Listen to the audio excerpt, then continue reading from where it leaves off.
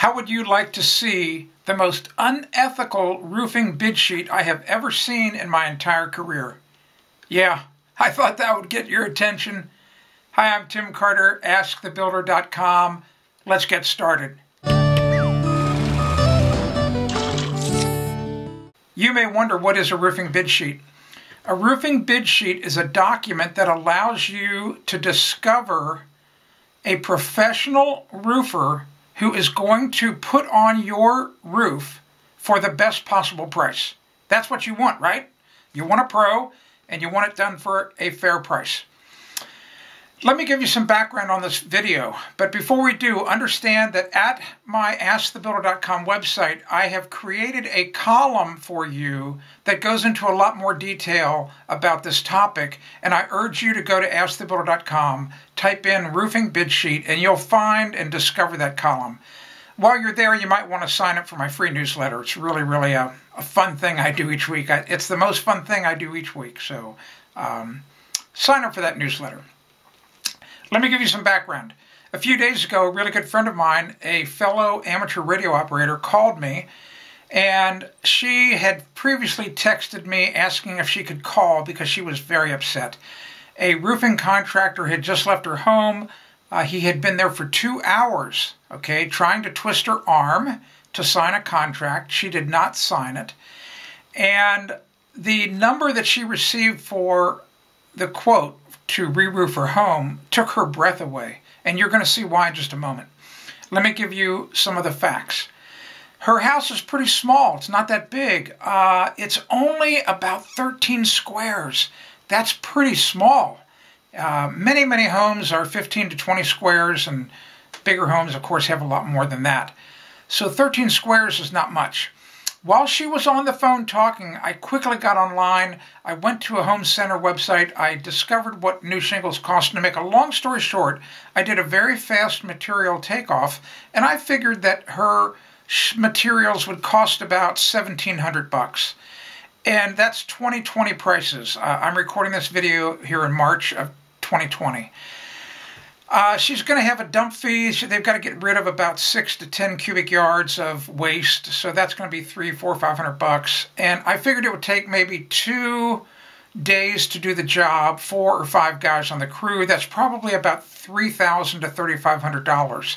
So, and by the time you add all of the profit overhead, things like that, you might get somewhere between $7,000 to $8,000 for this job.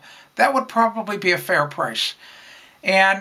But that's not what her price was. Let's take a look and see what it was. Can you believe this unethical roofing bid sheet? Number one, you can barely read the person's handwriting. It's not even a contract. It's this odd addendum to work order. This is something that a homeowner might have to sign if there was some problems on the job and the contractor encountered something he didn't expect. But this is not what you would use to give the original quotation for a job. It's really a horrible thing. And look at the price. $19,000, almost $20,000 to do a 13 square roof. It's criminal, in my opinion. This is so unethical. It's not illegal. Understand, it's not illegal. If you enter into a deal with somebody, you've got to protect yourself. So, but it's very unethical. And let me show you now what a really good roofing bid sheet looks like. So a really professional roofing bid sheet is one that's a multi-page document. The roofing contractor has to fill out his name and address and all this other information. He's got to answer a bunch of questions. And remember, each roofing contractor that's bidding your job answers the same questions. Of course, they have to supply you with a workman's comp certificate, their insurance certificate, some references. And to make a long story short, here's what's going to happen. Here's how you can easily identify the pro. When you hand this document to a professional, he's going to look at it, and typically the first question he's going to ask you is, are you making everybody else fill this out? And when you answer yes, he's going to get a smile on his face because he knows that he's going to look really good. And his number is going to be a really good number. So a professional will gladly fill out this form. If you have a contractor that says, I'm not filling this out, that's exactly what you want to know, because they're trying to hide something. So that's really one of the easy ways that you will use the roofing bid sheet to find a pro. The bad people, the unscrupulous roofing contractors, they do not want to fill this form out, not at all, because it's going to make them look bad.